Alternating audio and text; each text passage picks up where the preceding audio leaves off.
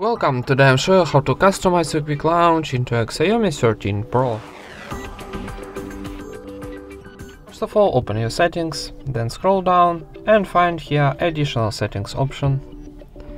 Now go into against social cards option, and here we got all our options about quick launch. So first option is launch Google Assistant. Go into, and here we got press and hold the power key for half second to activate your Google Assistant. So now it's turn off this option, and if we tap one more time on our switcher, we activate this option. Go back, here we got take a screenshot, here we got like a slide 3 fingers down and volume down plus power key.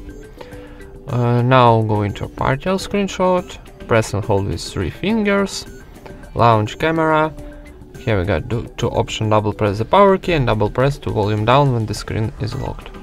And turn on touch, and here we got the same option, double press the power key.